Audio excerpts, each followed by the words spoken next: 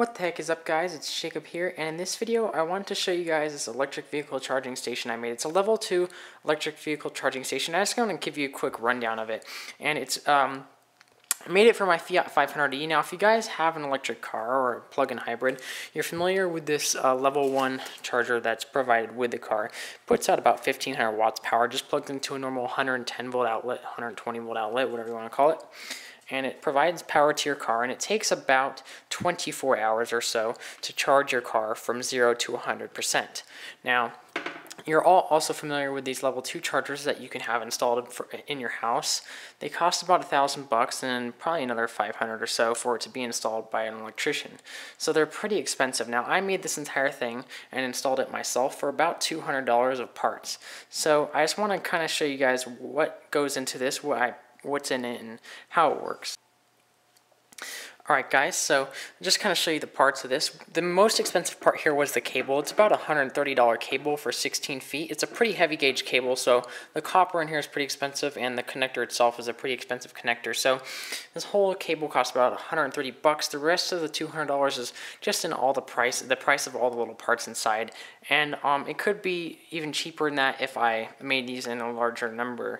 But anyways, so it's wired straight into the wall, straight into the panel at 240 volts. Now, I know this isn't the proper way to do it. I mean, you know, we already had TV cables running through here, so I just kind of punched a little bit bigger hole in the wall and, you know, just tucked it back in there, and it's all good like that. So, I mean, it does work. This goes straight into the electric panel on the other side, and it goes into a 240 volt breaker, a 30 amp breaker, and comes in with 10 gauge wire. So we'll take a look at that in a second, and we'll take a look at the inside. Just going on the outside, we have an LCD here.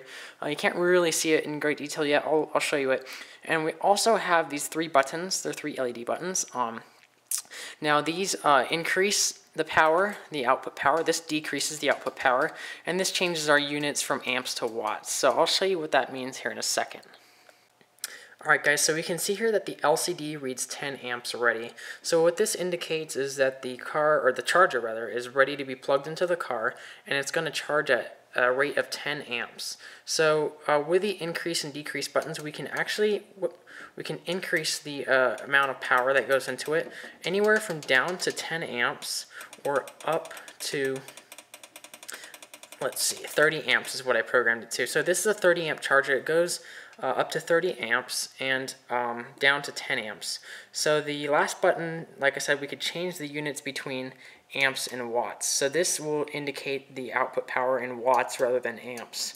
And so down to 2400 watts, that's your 10 amp rate, and up to 7200 watts at your 30 amp rate. And I hope to, in the future, make this a little bit more intuitive to where we can actually monitor the actual real-time power and like the charge times, and also add like some networking capabilities to it to where we can actually have a web interface and we can show how much power has actually gone into the car and stuff like that. But for now, it's all just some little open loop controls. It does actually work though, so this does actually change the amount of power that goes into the car. Alright. So now that we've kind of seen the controls and everything, let's take a look inside the unit. So, kind of a mess, I know. I mean, I tried to keep it as clean as I could, but it's not very clean. But anyways, so just a quick rundown. We have 240 volts coming in right here from the main panel. This is 10 gauge wire. There is no neutral. There's no need for a neutral wire. We just have the 2 hot phases and a ground. And basically, these 2 hot phases go straight into this relay. As we can see right here, and basically what happens is there's these little wires that also come out of the input power, and that goes, one of them goes directly into here, one of the hot phases. The other hot phase goes into this fuse holder. It's about a 1 amp fuse, and that 1 amp fuse loops back into here. So this is protected by a 1 amp fuse. This is a 12 volt power supply. It puts out all the low voltage power that we need to run all of our control circuitry for this, and also puts out the power to drive the power relay here. So this runs on, it's just a 100 to 240 volt supply, and it puts out 12 volts at 2 amps, and this doesn't even need 2 amps really. Even with a relay on, it draws less than an amp. So this is all some custom circuitry that I made here myself, just some prototyping when I was making it back in the day. And this here is an Arduino Mega board with just an I/O shield on it. And basically, so let me just kind of give you guys a quick rundown. So it's got a program that I made, obviously in Arduino. This is the heart of the whole thing. It's got the brain, the microcontrollers on here, and basically, so the big relay here controls the power that goes to the car. It closes and makes a connection and gives power out to the plug only when it's safe to do so and when the car needs it. So basically we have a big power relay here, and so in outgoing to this cable, there is a few pins on this. There's the two power pins and the ground pin, and there's also what's known as a pilot pin. And that's how this charger communicates with the car, and it knows, it tells the car how much power to give. So that's how we vary the power with those little buttons there. So it tells the car how much power it can draw, rather, and it also knows the state of the car, if the car needs to be charged or not. That tells this relay when to open up. It knows when it's plugged into the car, all that. So that's all done through this little blue wire that comes out here. That's the pilot pin wire. And that's what all of this is for. So this is all monitoring this pilot pin, and it does it, it's all analog. There's no digital aspect to it. So it's all analog, and it does it with analog voltages. So we have a couple of voltage comparators here to monitor the voltage state of this analog. So they detect voltage thresholds set by these potentiometers, these little trimmer pots there. And those monitor the pilot voltage of this. They send their outputs here to this Arduino board, and it does what it needs to do with the program that's on there.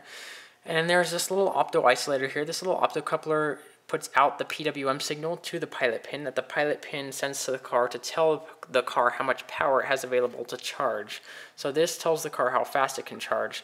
We have a little code here that drives this opto isolator to send out the PWM signals at a 12-volt level to this to the pilot pin to go to the car. So it's all done using just an Arduino and a little bit of custom circuitry. This big huge MOSFET up here controls the power going to this power relay. So this controls the 12-volt coil right here. And again, that's all determined from this Arduino here. So, I mean, I'm not going to get into great detail of how it works and all the schematics and code behind it. If you guys really are interested in it and you really do want to know, I can make a long detailed video of how to actually make your own level 2 charger. It's actually not too complex. I can show you guys the code and all the circuitry that goes into it.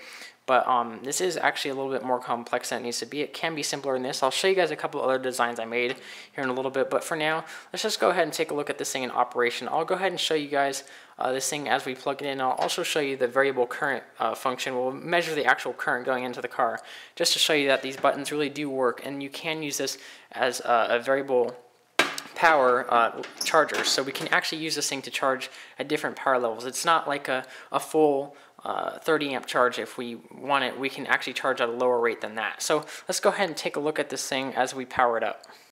Alright guys, so I have the big cable here. This is the J1772, and I'm about to plug it in. I'm not going to actually fully see the connector yet. I'm going to actually get a close-up of the LCD just to show you guys a few of the states that it shows as we plug it into the car. Also, listen for, there's a couple relay clicks you'll hear. One of them is the signal relay, the other is the power relay. The signal relay is actually on the board. I'll show it to you guys here in a second just because I didn't run through that. But there's a signal relay that clicks. Once the signal relay clicks over, it sends the PWM wave to the car. The car requests a charge state, and then you'll hear the big power relay click in the car, and then you'll hear a couple other sounds coming from the actual charging module on the car. And that is a full charge state. That's all the processes it goes through before the car actually starts charging. So just listen for those different changes. So here we go. And this is that signal relay that I kind of skipped over. This signal relay basically just switches between the 12-volt level. So as soon as we plug it into the car, this relay will kick over, and that actually switches between a straight 12-volt DC signal to this PWM signal, and that tells the car how much power it can draw. And then once the car recognizes the PWM signal, it changes the voltage level on the pilot pin rail, and then this Arduino will detect that and eventually activate this big power relay. Alright guys, so here we have it set to 30 amps and it says ready. So we're going to go ahead and plug the connector in. you heard that relay click. It says not charging. That indicates that it is plugged into the car, but it's not yet charging. Once we hear the power relay click, we can hear it charging, and the car is in fact charging now. So the power is flowing into the car, and the car is charging. All the processes and all the states have checked through, and it's actually charging now. So let's go ahead and actually look at the real-time power measurement, the current draw, and let's look at this function of the variable power. Alright guys, so here I have just a little clamp meter, just a little amp meter that we can use. I'm just going to throw it on one of these phases right here real quick, and we can see that it's drawing 26.7 amps or so around there. It is set to 30 amps. The reason it's not drawing 30 amps is because the car is only a 6.6 kilowatt charger, which isn't quite 30 amps. So the car doesn't actually need to draw 30 amps. It's only going to take as much power as it needs. So even though, despite that this charger is set to 30 amps, it's not going to give it 30 amps. What that is implying is that the charger has the ability to put out 30 amps if the car actually needs it. But the car in this case doesn't actually draw 30 amps. It draws just a hair under it, maybe 27 amps or so. So let's go ahead and I'll push the decrease button, and we'll see the current start to decrease. Now it's not going to go the first couple of clicks because, again, we're only drawing 27 amps. We can see that we have it, we start dropping as I keep clicking it. We're set to 26 amps right now. So it's not, it is an open loop control system. It's not closed loop, so there's not any sensors or anything to detect the actual current and correct it. So right now, the only way we're changing it is in software. We're just sending a different PWM duty cycle to this chip out to the pilot signal. So that's how we're actually changing the current. So it's actually pretty accurate for an open loop system. It's just using a couple of math algorithms to make this actual duty cycle to change the actual input current to this charger. But anyways, so we can see that it varies quite a bit. We can go all the way down to the 10 amps. So this is the 10 amp setting, and it's drawing just a hair over 10 amps. So it's pretty accurate. Like I said, it's very good for a closed loop system. We're about, at most half an amp off. So we're within, 500 milliamps of power. But, I mean, that is quite a bit of power when you're talking 240 volts. That's about 120 watts. So it's accurate within about 120 watts or so. So that's pretty good. So that's that just shows that the variable current setting does work, and we can increase that anywhere within 1 amp range. And as we saw, I mean, this meter may be getting other interferences and stuff. It just changes as we move it around, so who knows how accurate this thing is. It's not like an actual shunt. It's actually just a clamp meter, so who knows how accurate it is. But it's pretty good. It's pretty spot on if you ask me.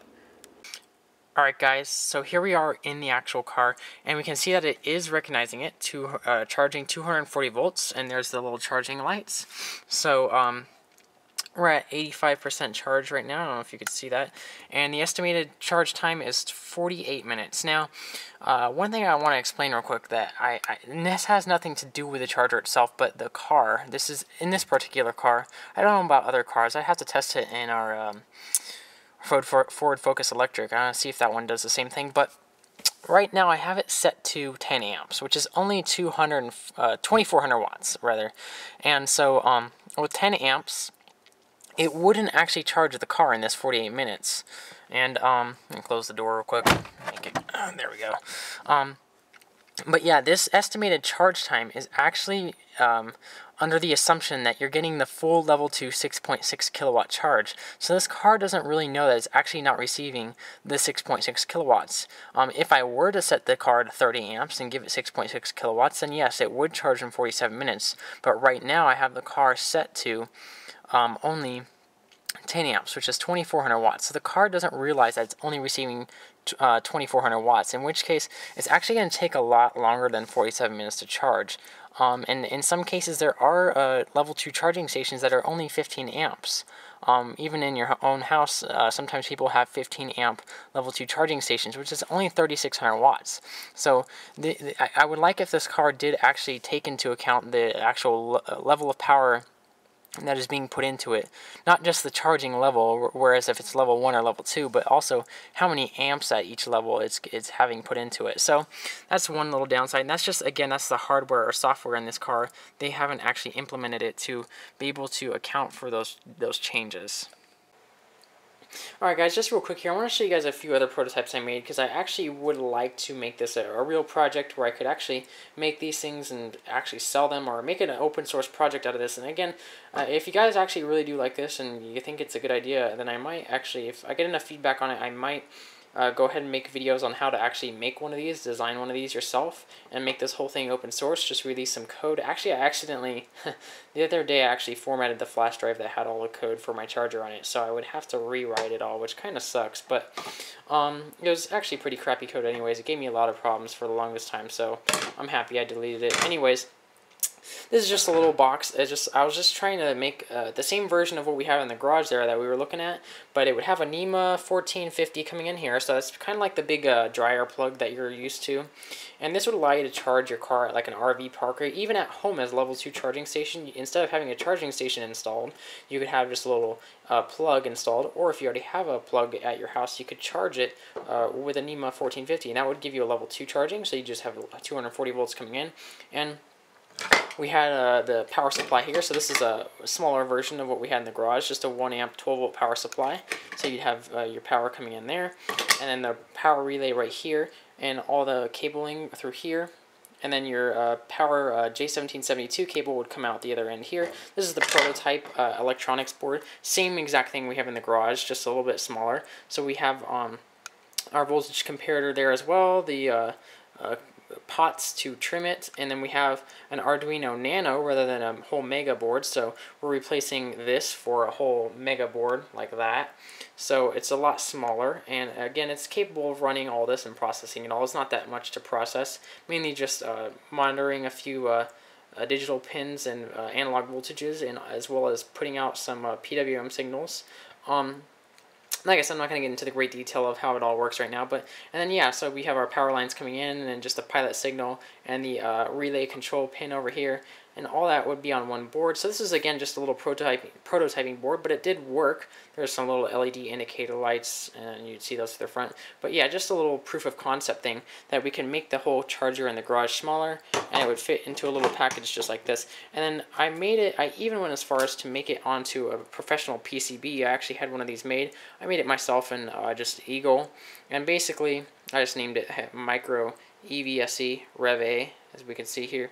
Anyway, it's the entire thing. It's the whole thing without the Arduino microcontroller. It's not. It has a Atmega 328 right here, but it doesn't actually have a separate Arduino board anymore. So we have the same microcontroller that's on the Arduino Uno, or the older Arduino Uno, and then just everything fits on this board. Everything that you could possibly need to detect the pilot signal, to write to send the signals to the pilot signal, and monitor all those and everything. It has everything that you would possibly need on here. So this is the full-blown board. I haven't actually tested it out yet. I really want to, but I haven't had the time. I have to rewrite the code, which really sucks. But once I rewrite the code, I will definitely populate this board with all the components. As you can see, I have a ton of electronic components, even more down there. Oh my god. Anyways, so yeah, I want to get this thing rolling and possibly make it just an open source project. I made quite a few of them because I had a minimum quantity of 5, so I want to test this thing out. It should work, and possibly make this project a real thing, maybe like a Kickstarter project or something. But it would be really cool to make these level 2 electric vehicle chargers for under a couple $100, you know, instead of having these $1,000 chargers, you can make them for just a few bucks. So that's what my goal is to make this project something that's open source and that everyone can do, and just make it without the expense. Because there is actually a project already out there, Open evse, but their kit is like, I think like $200 just to start, and that doesn't even include any of the cables or anything. Like this board, I'm not gonna lie, probably cost me like a couple bucks to make, if that, and that's just because I ordered such a small quantity. I could make like a few thousand of these things and sell them for just, you know, just a profit. Or not even a profit, I mean, not a profit, but just what they cost to make, and then just send out the components, or even send them out assembled already, and it could cost just as little as like $100 for everything out the door for a whole electric vehicle charger already assembled. So that would be really cool.